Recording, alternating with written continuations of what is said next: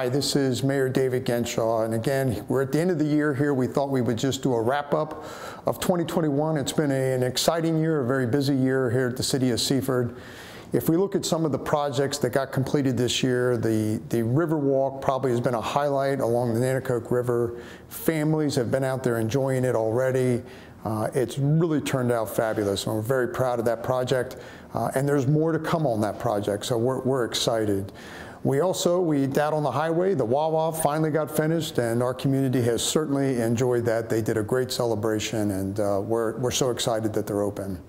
But there's many projects still in progress. We have Amazon that is finishing up, and over the next 6 to 8 weeks, we ought to see that project finish up, and they'll start hiring and start coming to life out there. We're pretty excited about what that's going to bring to the City of Seaford and the surrounding areas.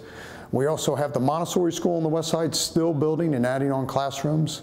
The KRM development, the Western Sussex Business Campus, we have just transferred ownership to KRM. That project is wrapping up on the infrastructure this spring, and we should see buildings start soon after that. We are certainly hoping, which will bring jobs here to Seaford. Again, lots of projects in the works, and going forward into the future, we have a lot of forward momentum where we're hearing lots of things are looking to come, and we're excited to see what possibilities may come to Seaford.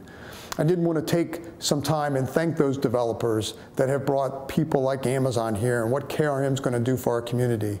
I wanted to take a moment to thank our elected for really taking a proactive approach to trying to grow business here in the City of Seaford, keeping our fees and taxes low as possible, and being aggressive, and that's really paid off. And I also want to take a moment to thank all of the city employees. As elected, we don't do the work.